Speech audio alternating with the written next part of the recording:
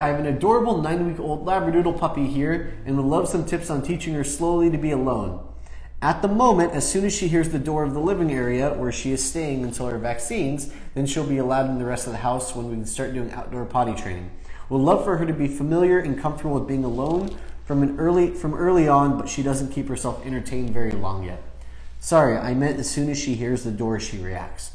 Oh, okay, so you're probably getting maybe even a little bit of separation anxiety, and I'm sure it's not full blown yet. It's just puppies spending a lot of time with their owners, and they feel like they have to be with you all the time because that's what they're used to.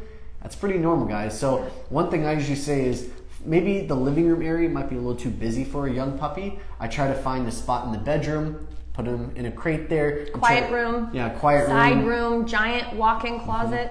Indirect noise, so like a fan maybe blowing against the wall, a little white noise machine, something that gives them their spot. I cover it with a towel to simulate darkness. Puppies are used to sleeping throughout the day. If they were with their mother, they'd sleep 18 hours a day. So we have to kind of simulate that situation. A crate area or a playpen. We prefer crate, but playpen also works if you're in a pinch. And then put a towel on top of it to create that darkness. Make some noise like a white noise machine just to drown out all the outside noise. A white noise machine or a fan, plus fan works too.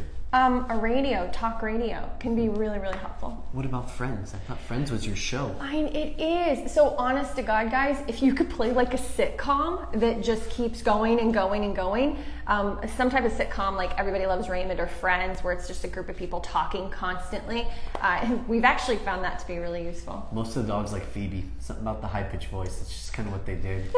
Just saying. But anyway, it makes them feel not so alone. If your puppy is not chewing like crazy yet, you could try to go ahead and give them a nice like nesting area with several towels. But if they're chewing and ingesting things, you can't do that. But that can make them feel more comfortable. The other thing is your puppy getting tons of attention and cuddles and stuff like that when you bring them out of crate, because that's going to be a long-term issue. If you're like, oh, come here, and it's lots of holding and loving and petting, he'll never be okay alone, ever. Why would they want to be alone when they're with you? They get so much affection. So you've got to be that, I hate, this has become such a buzzword, but before it was a buzzword, it was a good word. You've got to be that calm, confident pack leader. And a puppy, even 9-week-old puppy, pauses before they come out of crate. Invite them out, very matter of fact, good puppy, let's go outside or wherever you're doing your potty spot, potty chance, good, let's work for food, sit, good job. So you've got that working relationship, then some earned affection, calm affection, not crazy excited, and then maybe some structured play, a little bit more work, a little bit of downtime, free time, and then back in crate, very matter of factly. So when it comes to crate whining and things like that, what you actually do with your puppy when they're not in crate is how it affects how they behave in crate. If I said that. And you hear that? No kisses on the head before going in crate. Yeah, no. It's the hardest thing. I know. It's like sometimes people ask me, well, can I tell my dog I'll be right back? Because that worked with my last dog. I swear I've had 3 people tell me that in 6 months. Well, first of all, is a dog, not a puppy, so that changes things. And if you were gonna say something, it'd be like, settle down, I'll be back in a minute, settle down. That tone is everything. To be kind is clear.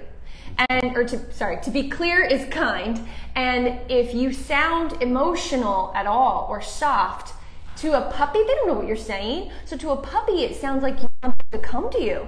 And they can't get out of this crate. So 15 minutes before you put your puppy away, don't do any like, oh, be all softness and good puppy, and don't do any of the, I'll be back, it's okay, because they don't know what you're saying. All they sense is that positive softness coming out of you, that nurturing coming out of you, which they think means you want them to be close to you.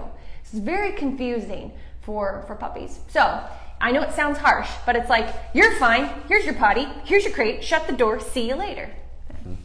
I also like to use the playpen in that last 15 minutes before going in the crate. I feel the playpen helps. Yeah, it's neutral. It's basically exactly the same. Anything you want to add to that? No. Okay. I mean, I won't talk about how much I don't really love the playpen, but we can move on. We're not huge fans of the playpen. You are. I like it for certain things. For young puppies, it's really beneficial because sometimes people want them in the... I'm not getting into this. He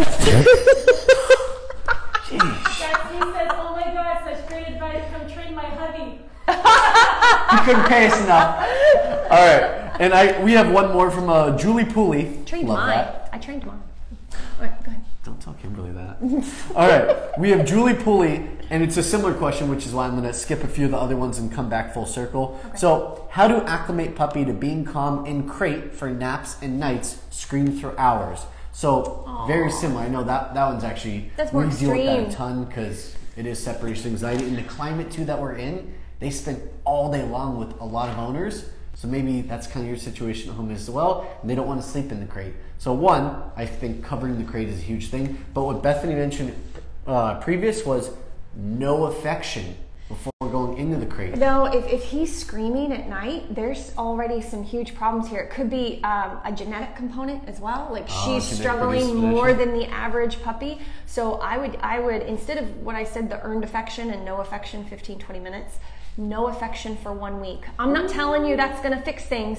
That's not what I'm saying. But let's just try it and see what happens. You put your trainer hat on, and you are, you can have a little emotion when working with food, like let's go, good job. But there's no softness, no affection for 1 week. See if it helps a little bit. If it doesn't help, forget what we say, you know, and try something else. But I would just try it, and I would try to have more of a working relationship with your dog.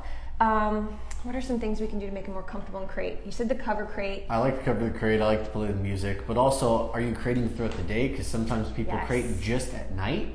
It can be a scary thing for them. They're not used to it. So also, the daytime crating is a lot easier. That if you need to ignore it for a couple hours and maybe even give a firm tap on the crate. Hey, cut it out. Settle down. Not the dog, the crate. We have to say it, and gotta make sure I'm gonna look from Ricky. But that is an easy way of settling the dog down and disagreeing with the barking, with the behavior. But if you're sharing any softness with them outside of crate, that's not fair. Just for now, just give me a week. We know what we're asking to. A week of no affection. It's hard. Puppy. She's actually being nice. Normally it's 2 weeks. Yeah, no, so I don't know. We gotta build a relationship first. Trying to be nice. I just want we you know to what we're asking though. It's hard. See if it helps. It's challenging. Do some mental work. Don't just, go on YouTube and look up, different things to work with on a dog. Not tricks. Don't do tricks. That's drive. Something hard like targeting place 10 times, place and break, place and break, place and break. Now use body language to help them stay on place. And then break, and then have them jump up on things. If you've got like a footstool, or maybe you don't want them on the footstool, but like a folding chair, get them outside working. Because whenever they have distractions and they have to focus on you, even if you're using heavy food lure, which is totally fine, it's more mental work. Maybe his day is too easy and he's got a lot of pent up, it seems like he's got pent up energy, and you think you need to do more fetch and more exercise when he actually needs more mental challenges, but not trick training, more like impulse control, mental challenges. Obedience work. Yeah, with mental. I want your opinion on something too. So normally when people are like working on a place command, they want to keep their dog on place. They come in when the dog comes off to push them back with their hands. Move in, yeah. But let me ask you this: if a dog's already developing separation anxiety, I like to pull away from the hands. I use more of a leash guidance in my body, but not my hands. Well, the only reason I did that is because I'm on camera sitting down. So you wouldn't use hands for body language. You'd be standing up.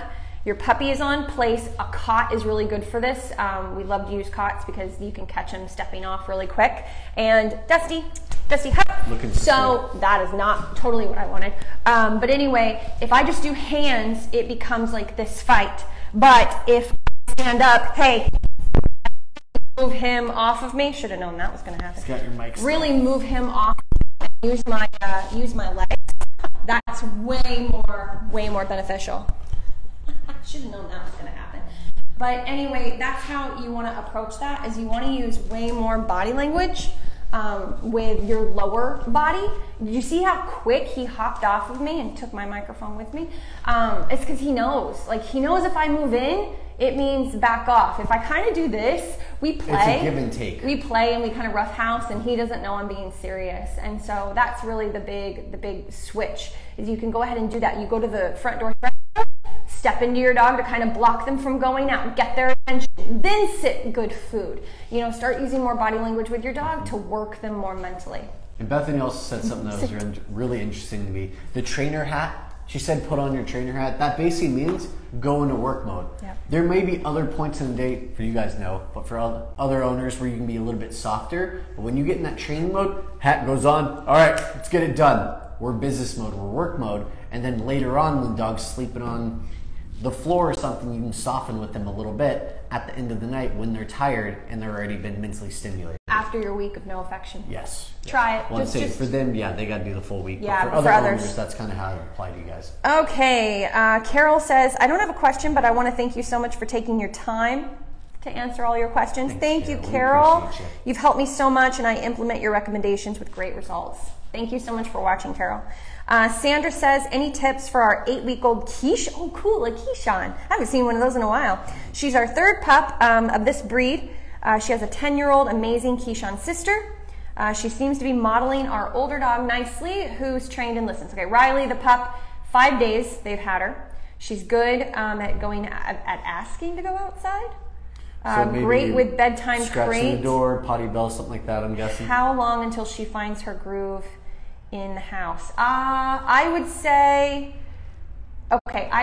your expectations, not to be mean, Sandra, like I'm just saying your expectations are a little high for the age of your pup, for how long you've had your pup. We don't actually let dogs tell us when they need to go outside. A lot of times puppies, for her to even be doing good that percentage of the time, I'm kind of shocked. Yeah, and not to be negative, you've had these dogs before, these breeds before, so you've kind of already been through this, but a lot of times there's going to be a big backslide, you know, once they get more comfortable with the family, because they're not going to want to leave the family around the 12-week mark to go outside and do that. So I would go ahead and you be the person to take your dog outside, your puppy outside on a schedule, and then they'll pick up more and more over the course of the next few months when to go to the back door to let you know. But I wouldn't give your puppy that much power right now. She can go outside with your other dog, but also give her just at least a few times a day. You take the puppy to the back door, sit and wait, go outside, potty, 3 to 5 minutes potty, come back in. I would do that. I'm curious about the find a groove in the house. So it sounds like you're not getting potty accents, though, right? 75% of the time doing okay. Okay, so the other 25, that's the groove. The that's kind of amazing. Just so you know. 8-week-old puppy, I'd say that we get probably 3% of them normally doing what your dog is doing at 8 weeks old. They're barely doing that at 12 weeks old. Which is probably the 10-year-old in the house helping out. But just keep that in mind. Just keep plucking away, and don't be surprised if you see a backslide. And when you do, you have to be more in control of taking them out double the amount of time for like 3 weeks. Then they'll fall back into their old groove again. Remember, guys, if you want a potty schedule, you want the structure schedule that we use, DM us or PM us or whatever the phrase is. DM, thank you. Yep. And then we'd be happy to send you one. And sometimes you can even customize that to what you're already doing with your puppy. So when they would normally alert you, you take them out 5 minutes before that. You set that routine of them looking to you and you following through with that. Yeah. Kind of attach this to my hair. There we go. Okay. All right. How can I stop my energetic puppy from digging in my plants? Sounds like your puppy's got too much access. Unfortunately, digging's a really natural behavior. You could get like a little area where he's allowed to dig, and then everywhere else, he's either got to be on leash or you have to put up things to where he can't get into for now. I don't have an age. I mean, just in general though, don't go down the rabbit hole for this one. People got crazy ideas. Bury cinder blocks in his holes and bury poop, and then you have a dog running poop through your whole house. Don't go down the rabbit hole. Yeah. More boundaries. Put them on a leash when they're outside. Block the areas that they're digging in, but even there, it's still a crutch. Because eventually they're going to get past that, they're going to get through it, or you're going to forget it, and they're going to dig more holes. You got to nip it in the bud by blocking the opportunity. Preventing the habit from getting any worse. Give them an area if they're really avid diggers. If you've got like some dachshund or something, you better get like a little dig area, and you say no for, you know, digging in this area and redirect them to another area. If this puppy is over 6 months old, you can correct them. So, but you still need to give them an outlet for it. I think. I think it's nice. All right. Anyway, anything else? No. What are you laughing at me for? The outlet part that kills me. Okay. They're dogs. They like to dig. Give them an outlet. Why does that kill you? Why? No, explain it to me. I would like to know. We would all like to know. The outlet kills me because I don't know. It just, I feel like halfway we're promoting it, halfway we're letting it go. My personal opinion is no digging. I think if it happens one place, it happens every place. he's not wrong with some dogs, but I've worked with dogs before and I've seen other dogs learn that they can dig in a certain spot and then they get in trouble for digging in other spots. And it takes time, but they figure that out. But there are lots of trainers with his point of view. It doesn't make it right. But there are lots of trainers with that point of view. We will agree to disagree, but we are strong individuals and we have our own opinion. The best thing you can do is you can put 5 trainers in a room and put a dog in front of them, and every single trainer will have an exact different opinion. But no, try both solutions. Try what Bethany said. If it works, awesome. If it doesn't, I mean, play around with it. Yeah. No perfect solution is going to be a perfect solution because it doesn't exist. It's different for every dog. Okay. All right. Vicky says my dog is 1-year-old male, Australian Shepherd. He's jumping up on everyone. How can I make him stop? Thank you for age. Thank you for breed. Yeah. We appreciate you. 1-year-old dog is totally different than a 16-week-old dog. That's what he's trying to say. I mean, I would just put him on a leash and say no and correct him. And then I would tell people to be calmer when approaching. I would coach the person on how to interact with my dog. If someone is really excited, pet, pet, pet, pet, pet, my dog's probably going to jump up. It's a really high level of advanced obedience to have someone, my dogs don't even do that, to have someone excitedly pet your dog and the dog not jump up. It's a really high level of advanced obedience. The only dog I've had to do that with is Dakota because she's so big. But my other dogs, I'm just like, I mean, there's a lot of time that goes into that. That's like a high level of proofing. So I always coach people and to a really, I don't mind telling people what to do. So to a really high level of expectations. And if the person can't do it, I'm just like, okay, dog, come back, sit. Can't say hi to my dog. I don't say that, but you know, what do you think? Boxers, I think, are a whole different type of animal this is when it comes Aussie. to that. Was it Aussie? I thought she said boxer. Sorry. Australian Shepherd. Oh, then everything she said. I thought it was a boxer.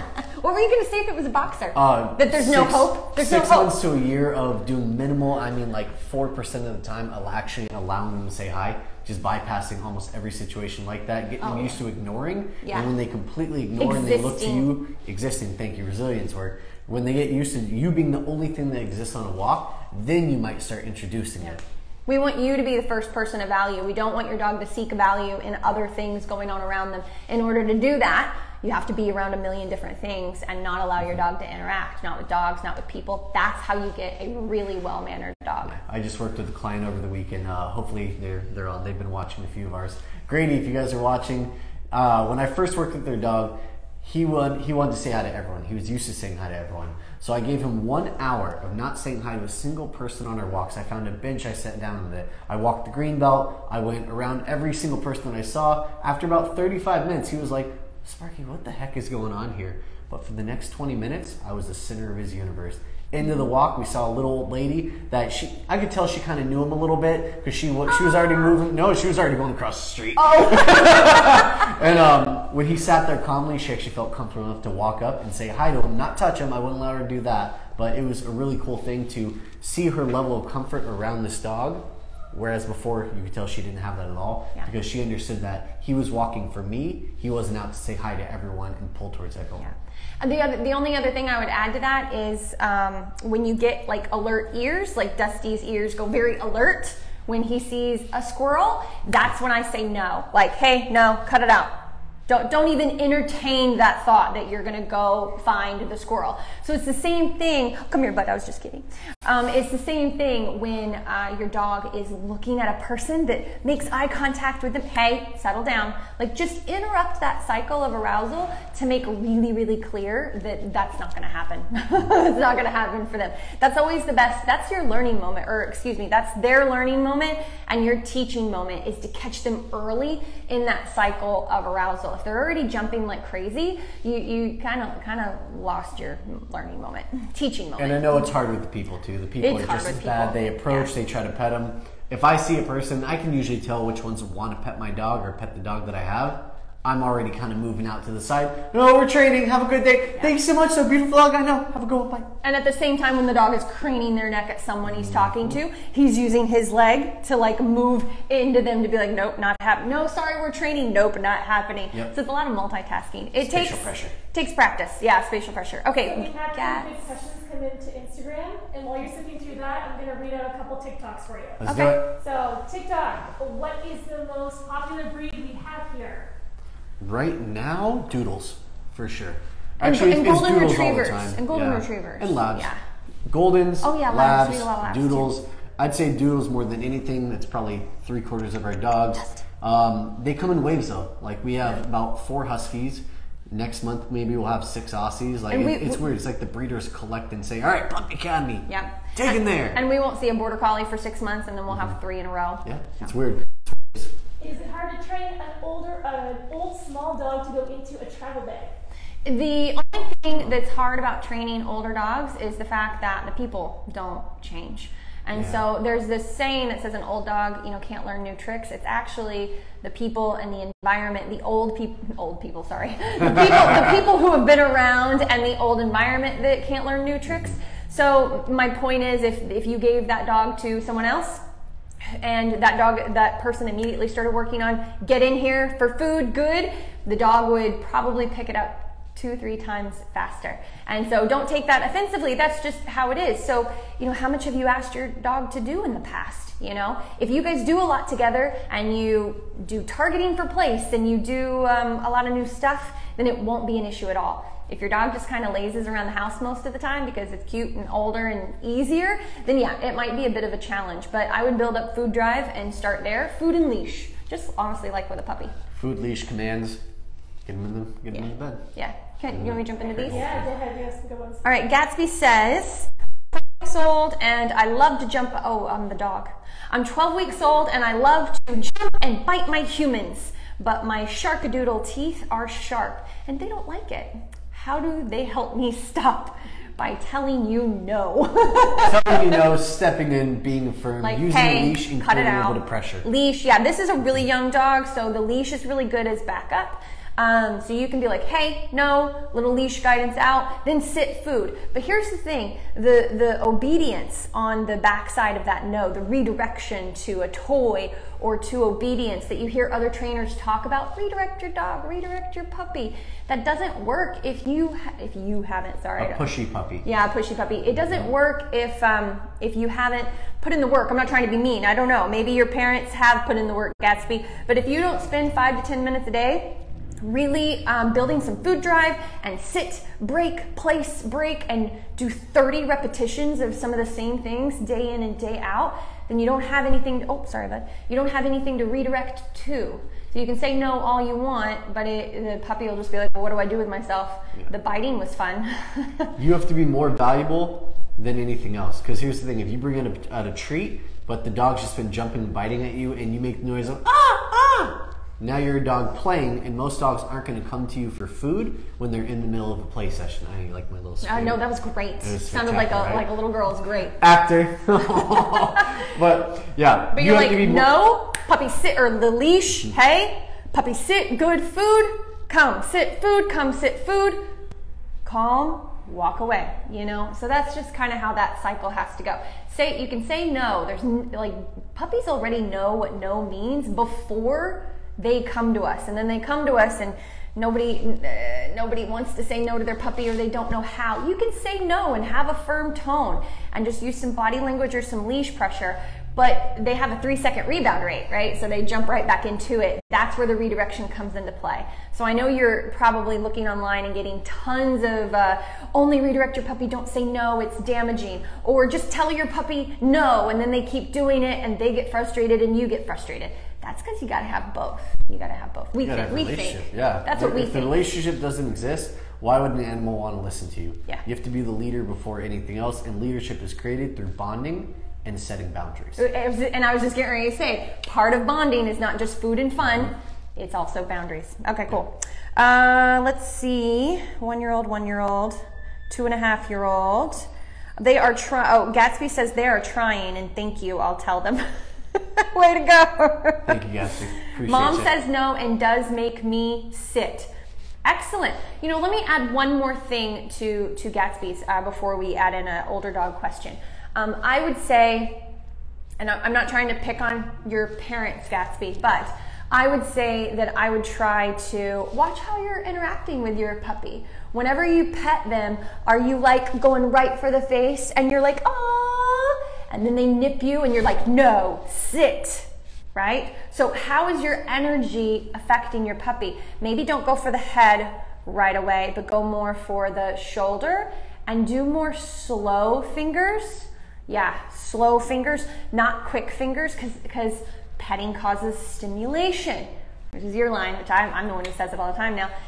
Petting causes stimulation. And then when they're calm and their tail's not going a mile a minute, then work your way up to a little bit of head and face. But the moment they go, stop touching the face. Dogs don't always want to be touched. They don't always want to be pet. They live in a world of being overstimulated 24/7. Yeah. So you're trying to work through that stimulation and not lower it. You can never really lower it, but you put it in the channels. Yeah. Think of it like a little atom bomb. It's always blowing up in their head. So you're taking that energy, come, sit, down, stay, heel, drop it, leave it, fetch. All that energy finds a channel, and then it no longer wants to bite you. But I think that's a big factor in for everybody. Just keep that in mind. When we say no and then redirect, we also want you to pay attention to how your energy and your interactions are affecting your dog. If I push Dusty right now because I've played with him roughly, he'll growl and come back at me and be ready for rough housing. And so just really know, how your touch, how your energy, how your tone affects your puppy. I just came across a lady the other day that if she raises her tone to her 12-week-old puppy, her puppy is so nervous of raised voices, which is really difficult in this household. And so everyone's having to be really conscious of that, and they're actually doing more buttoning up their mouth and doing more body language stuff. And it's working so much better because the dog is so sensitive to raised voices for some reason. So every dog is different. Play around and see what works. Okay, D-Modak has a 1-year-old. We do have a 2.5-year-old question. I'm afraid I'm gonna skip over that because you're no longer in puppy territory. I'm really sorry about that. D-Modak, 1-year-old border collie that's nervous, cautious of big dogs, but aggressive towards smaller dogs. So 1-year-old border collie, nervous, cautious of big dogs, and aggressive toward. So the reason he's nervous of big dogs is because he's aggressive. He's acting aggressively. So the dog is bigger. So instead of acting aggressively like he's in charge with the little dogs, the big dogs are making him show why he's aggressive, which is because he's insecure. So what do they do? Ooh, put it right on my plate. She I'm gonna hates it when I do it. All right. So you have like 60 seconds. Go ahead. So what do you do, Sparky?